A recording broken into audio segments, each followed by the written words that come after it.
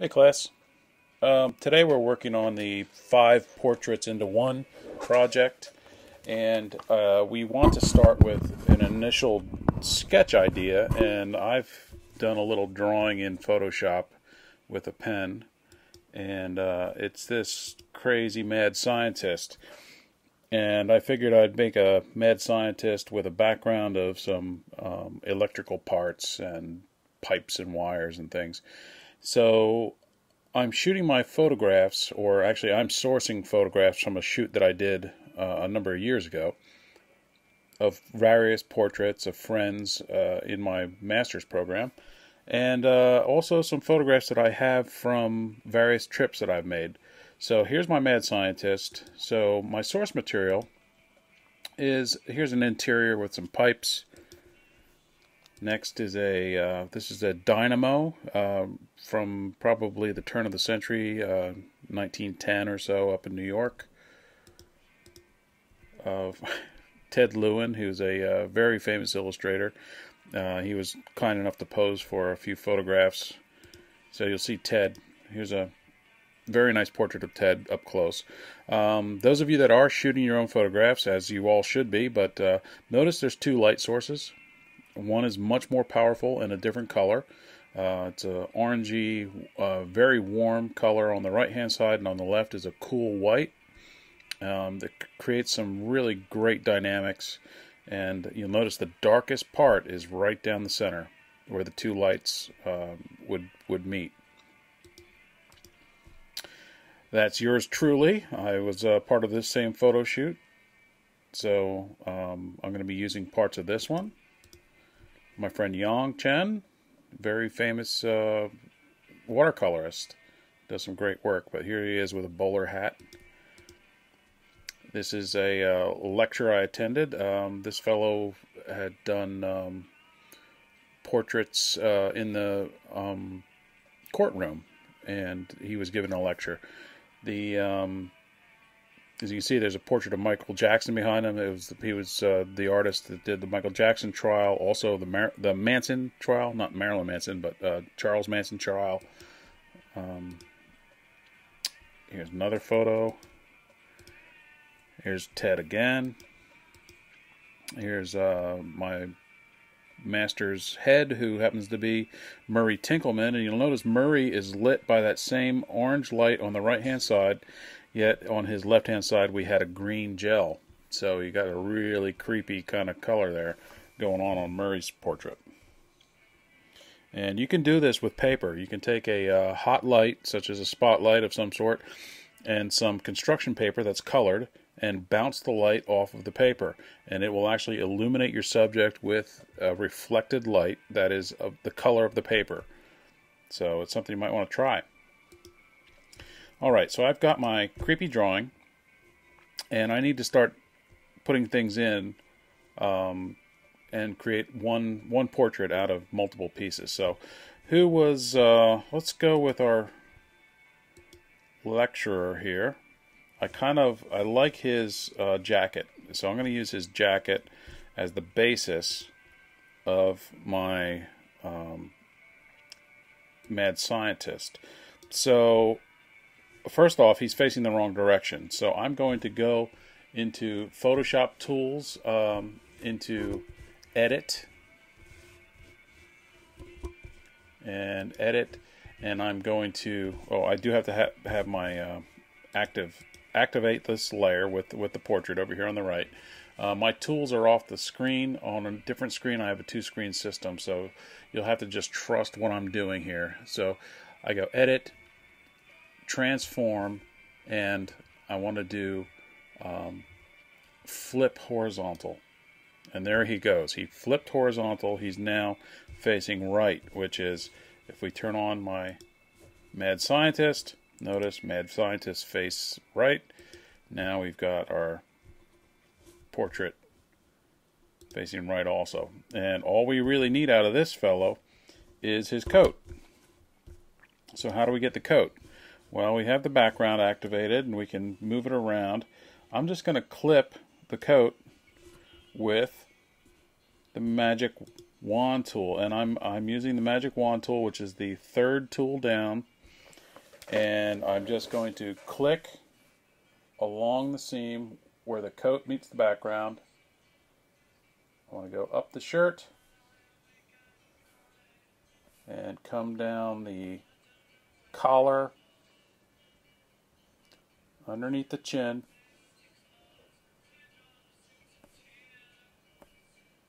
clipping along. I'm just riding that edge where the coat meets the background. And I can go around the outside,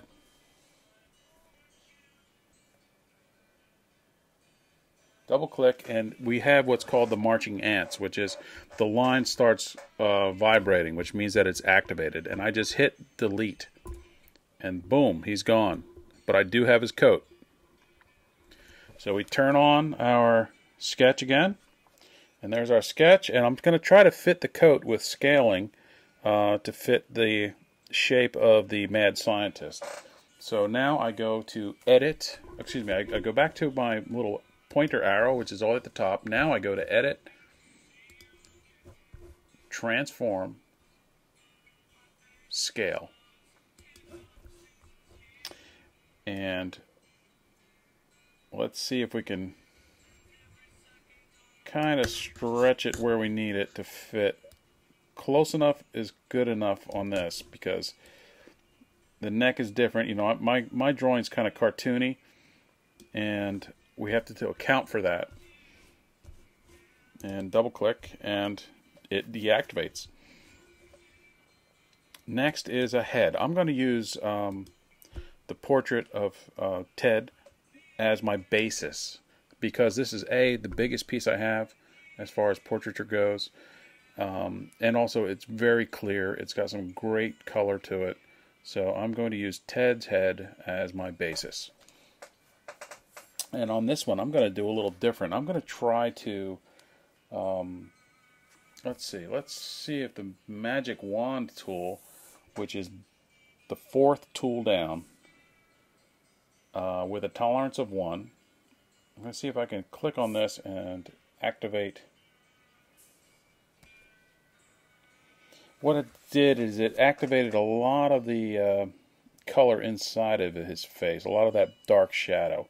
I don't want to get rid of that, so I may not use that tool. I'm going to try to use, I think I'll use the same lasso tool, which is our 3rd tool down, and this time I'm just going to click around Ted's head, and I'm moving very fast here. You may want to move slower for accuracy. And coming up his neck, grab his ear. Oops, got a little sideways there on that ear, and double click, and now his head is activated.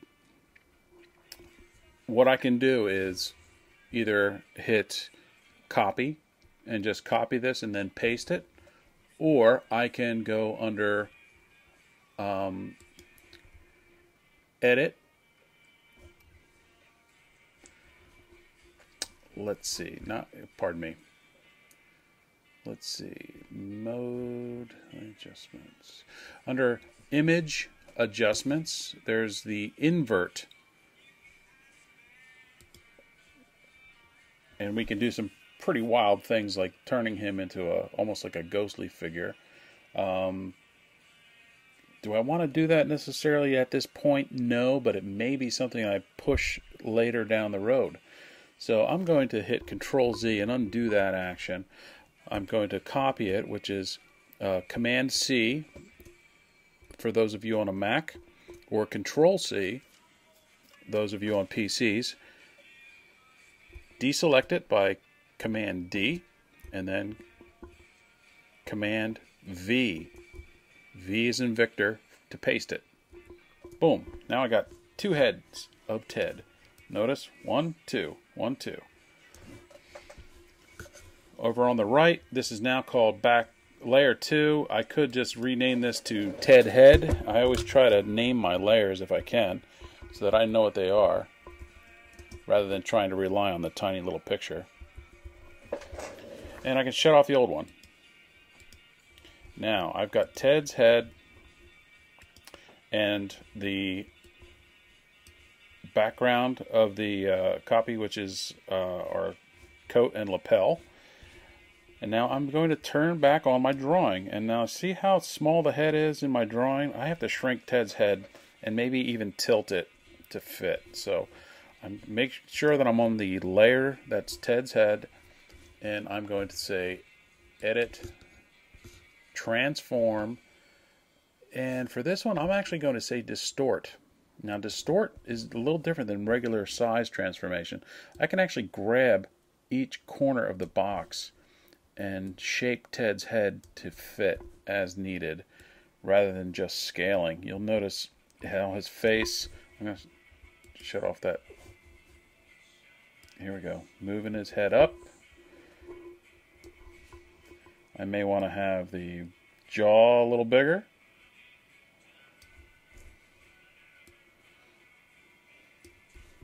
It's looking kind of weird, I know, but I'm actually distorting his head, and his head's taking on a new shape. Okay, double click. Shut off the drawing. As you can see, it's getting really weird, but you know, this is the fun that you have with Photoshop. Now, what I can do also is take the coat and put it over the top, and now he's got his little head sticking out of his collar, which is very natural. However, I know that Ted's chin most likely would be hanging out, so what I can do is put his background, this coat, let me double click and rename that to coat and shirt, or coat and shirt is the name of this layer now. So I'm going to put that on a little transparency. So we go to opacity and knock it back a little bit to, let's say 54%. And I'm going to start to erase the collar where Ted's chin is overhanging it. So I go to my eraser tool, which is roughly halfway down. It's a little square. And this particular eraser shape is it's a specialty brush that I've actually created out of a photograph. So it's going to erase, but it's not a square or round item. Okay, now I just erased the chin line, right where Ted's chin meets the collar, or overhangs the collar. And I go back to the shirt and coat and put that back to 100%. And there, now Ted's chin is overhanging the collar edge. That's good. That's what I'm looking for. Let's turn on Murray, who's our green face. There's Murray's green face. And I'm going to see if I can take some of something like maybe Murray's... What does Murray have that I want? Let's try his nose, his green nose. See if we can use that. And on this one, I'm going to use the ellipse tool just to select his nose area on his face. And I'm hitting Command C, copy, Command D to deselect the copy area. And I'm shutting off Murray's layer. And I'm hitting V, Victor, for the nose. And you see, Murray's nose has now popped out. And I can take Murray's nose and stick it on Ted's face. And I'm going to erase with my erase tool. That square item there. I'm going to erase Murray's eye, beneath. I know it kind of looks like a clown, but now you notice Ted's nostrils kind of sticking out there. So I'm going to try something with my smudge tool, or actually perhaps yeah, the smudge tool, which is it looks like a finger, and I can adjust the size of it. Maybe we'll make it a bigger smudger at maybe 70 pixels or so, and that's actually a little small for this. I'm working at 300 dots per inch, so it's a large image. Let's try 100. And I'm actually going to move Murray's nostril to cover Ted's nostril. Do you see that? I'm actually able to stretch things around here and prod things to go where I want them to go. Now he's got a green nose on his blue face. There's the bad guy. Now, maybe his nose isn't big enough. Maybe I got to keep growing that nose. Let's transform it one more time. Nose here. Edit. Transform. Scale. Or let's go distort again. Let's use that again. Grab a corner and grow it.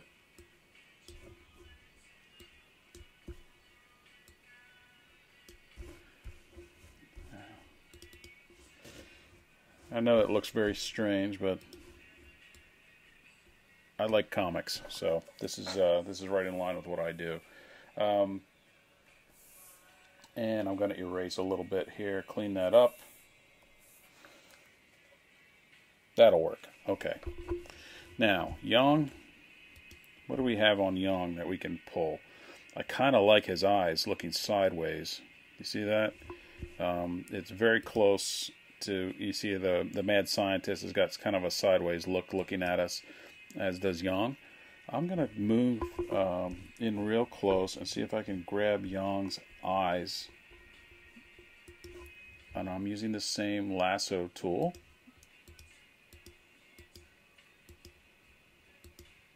And what I'm doing is, for this, is I'm just actually making a selection of only his eyeball region,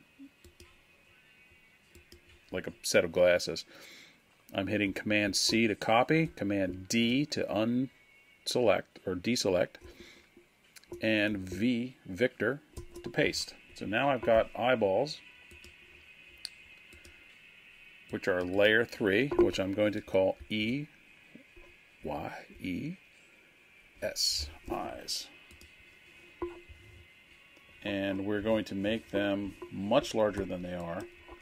So we edit, transform, scale. And if we want, we can actually go up top, up here in transform scale. You'll notice width by height. I can actually make those 300% of what they are rather than 100%. And let's see if we want to apply that transformation. Oh gosh, you know what I did, guys? I actually selected the eyes from the eye shape, but I had I think I had Ted's nose as my active area. So I got to go backwards in time here, or just delete this particular one, which I just take and drop in my trash can there. Back to Yang. Make sure I'm clicked on Yang's layer. Okay, come on, Paul. Here we go. Selecting the eyeballs.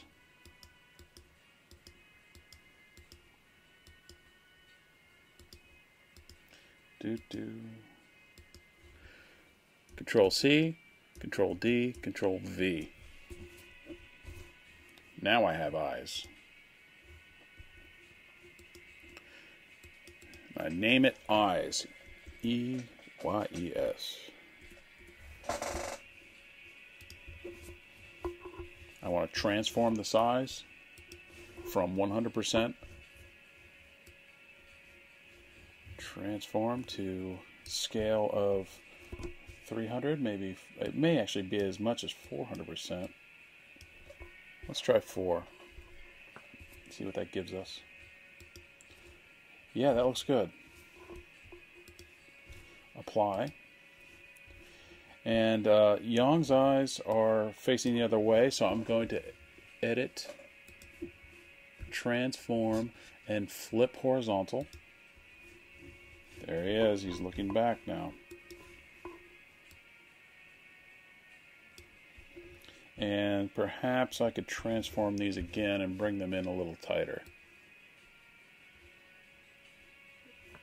Edit, adjust, let's see.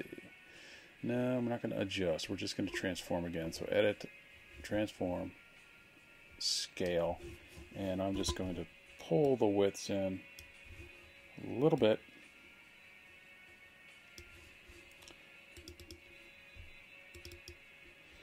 And that looks okay. Now, I'm going to change the opacity on Yong's eyes so that they will be something that I can erase to here.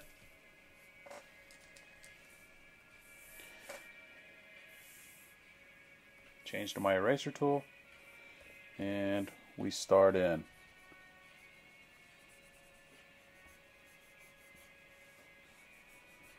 Ted's got some really nice shadows around his eyes, and I'm going to use those as still part of the basis of this drawing.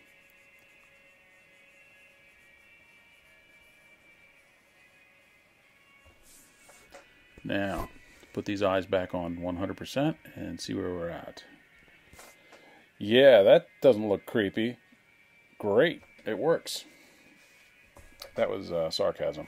So, now, I want to take some of this Murray color, which is this green, and I'm actually going to source it with my eyedropper tool and actually pick up a sample. Eyedropper tool is the 5th tool down from the top, and I'm going to go out in the field here, and I'm going to pick up that green. And if you notice it, there's this super bright green here on the right. And then I'm going to pick up a paintbrush, but I have quite a few tools here. I have a few brushes that I've created. One is a fog brush, and I'm actually going to create a new layer, which is, if we look down here in the lower right hand corner, there is a page with a corner turned back. The lower left hand corner is turned up. That is how you create a layer. And I'm actually going to just start painting in a little green over top of Ted's face. And then I'm going to erase away everything that is overlapping Ted's face. So I don't want it in the background, and I don't want that green over the shirt. So I'm getting rid of that. I don't want it on the coat. And it's a little intense, so I'm going to change this from a normal layer, and I'm probably going to try the multiply. See what happens there. Oh, yeah, that works. Multiply, or color burn. Multiply works well. So I get that same green that's going on with Murray's face, but it's now over top of Ted's face. By taking that green, putting it on a new layer, and then changing that layer to multiply here. And I'm going back, and I noticed some overlap here into the white. Okay, my mad scientist, he's getting madder and madder. So I've got Yong's eyes, I've got Murray's nose and Murray's green pallor, and I've got Ted's head, as well as the hat and coat from the lecturer. So I've got 4 of my people together here. Now, do we want me? Now let's see who else we have. There's Ted again. I love that piece, but I'm not going to use that one either. Let's see. Who else do we have?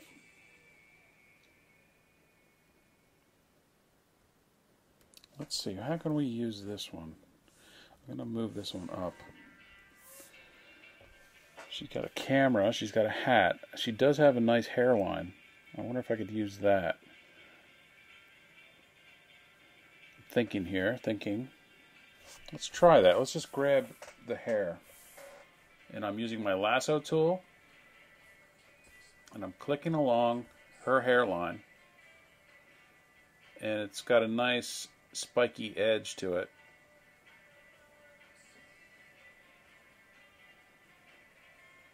And you can be much more careful than I'm being. I'm doing this very quickly for this particular lecture, and I do have to keep it short enough for YouTube. So here we go. We got hair. I'm hitting Control C, Control D, Control V again. There, I've got hair. I shut that off, and there's the hair. Okay, I'm going to transform this one too. I think distort will be great again. So edit, transform, distort, and we're going to try to put this wig on Ted's head.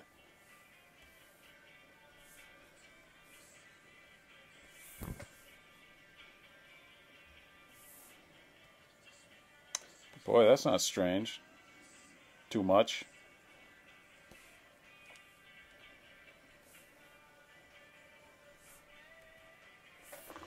Okay, that's looking kind of weird, but that'll work. I'm going to then soften the edges with a little bit of the eraser, but I'm going to set the eraser's opacity down to, I'd say, 50% or 40%, and just kind of roll that edge, roll over it, and it will soften that hard clipped edge that I had. Perhaps you can see that it's kind of softening up there, and perhaps over his face it's softening a little bit. And I can adjust the size of this brush. This brush is currently at 226 pixels wide. It's way big.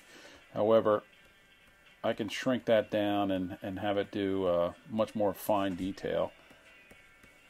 But especially items like hair, the light where it turns in space, it's usually very soft light because the light is diffracting through many, many little strands of hair, and it creates a soft edge.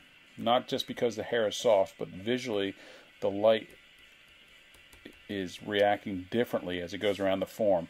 It's reacting differently than it would as if this was a steel ball turning in space. The hair is a softer product, and light is behaving differently around it. Okay, now we've got part of Ted's head underneath there that I think needs some black. So I'm going to go to, let's see, the coat and shirt layer are above it. So I'm going to take the hair color that we just sourced from our young model, grab that dark color, and using the brush again, but I'm not going to use that large brush. I'm going to use a smaller brush this time. I'm going to pick a 63. Yeah, 63 will work. And I start painting the edge here. So Ted's hair now is looking a little closer. I'm going to throw a little bit of hair back here around Ted's ear. And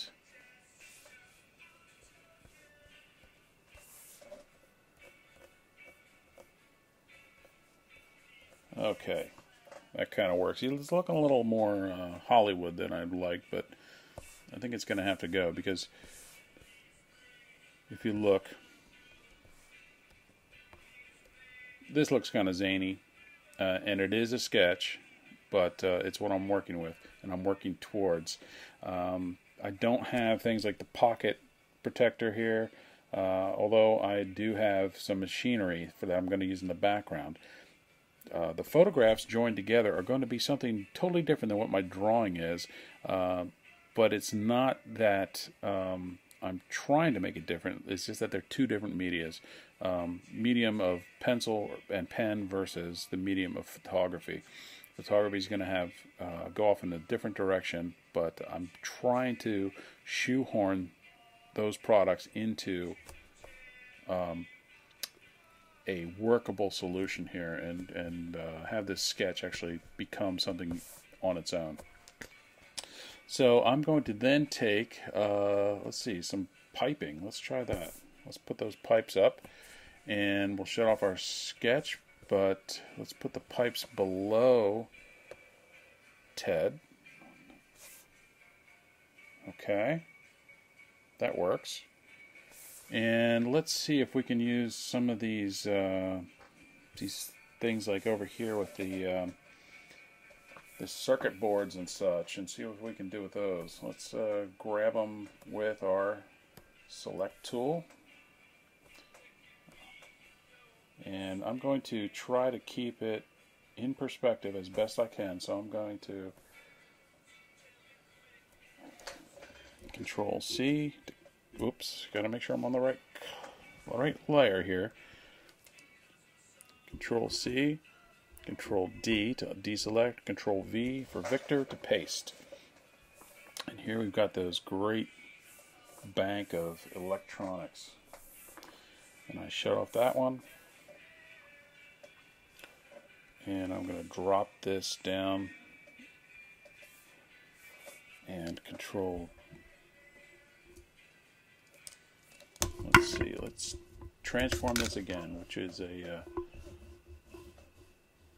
edit, transform, and I'm going to again use distort because I need this to go into a different perspective. So I'm actually going to change the perspective of the photograph.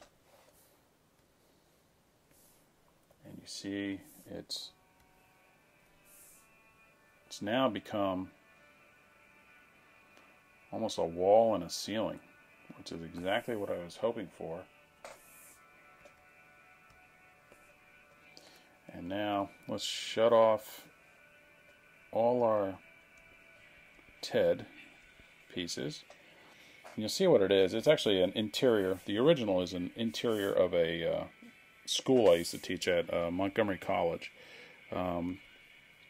And I've placed this circuit board, or not circuit board, but a board full of circuits from the electric company, and Ted and all his TED pieces are then overlain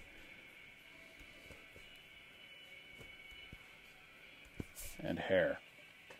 Now I kind of like what's going on. I'm going to try to put a layer of maybe dark fog or something over the background to kind of knock that back and still keep that mood, that eerie mood. So I'm going back into my large brush with black, and I'm going to start just very lightly putting in some spooky light here with dark colors. However, I'm going to also maximize that spooky mood and see if I can put some green glow on some of these objects in the background. So I'm going to find that green. I'm just using a color picker this time rather than sourcing from the photograph, and I'm going to try to throw some green light here and there.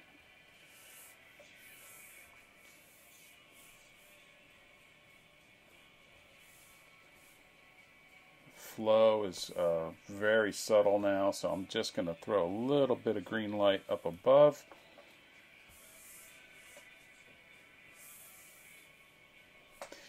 And let's see, I think this whole collar shirt thing is maybe just a little too out of step. So maybe drop the color here, and I'm going to put a new layer and just overlay some green on this new layer. See if that helps. Whoops, I see what's going on. There we go. and then erase where I don't want it.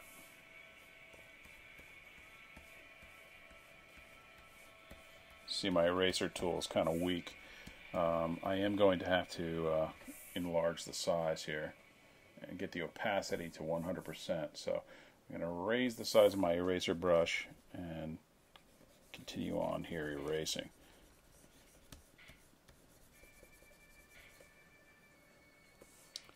Okay, it's looking good.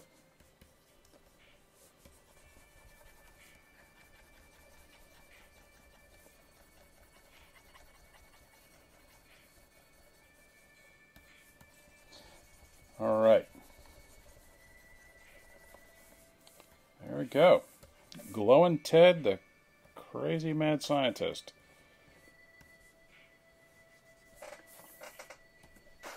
Light green shirt. It works. It's not great, but it works.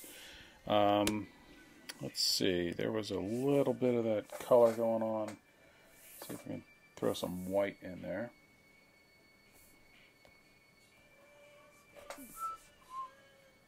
Little white highlights here and there. Make things pop. And of course, every mad scientist needs tubes and wires that are popping and zapping and maybe some electricity.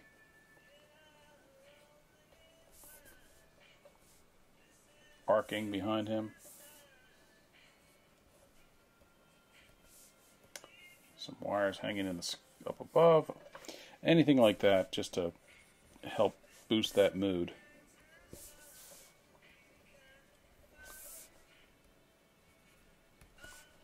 Okay, I think I'm coming to a close on this, but you get the idea.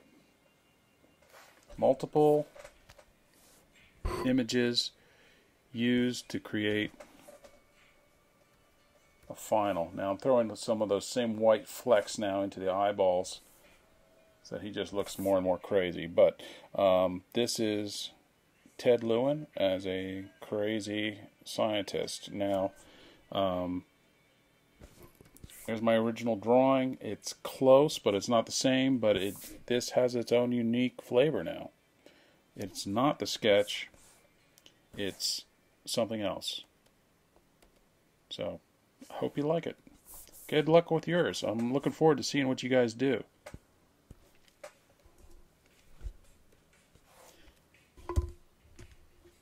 See ya.